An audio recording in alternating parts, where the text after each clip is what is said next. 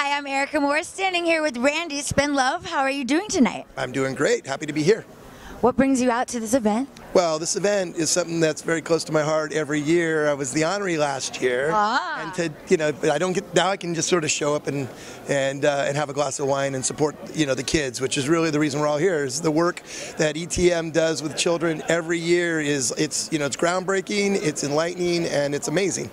What's your involvement with It's just something that I've been a part of for about the last decade in terms of many aspects of, being in the classroom, seeing what it does to kids firsthand. My involvement, several times a year, obviously with this event and things we do at Paramount Pictures and things we do in the school directly where, we'll bring instruments and see kids, have an opportunity to look at this thing firsthand and go, what do I do with this? And give them lessons and teach them.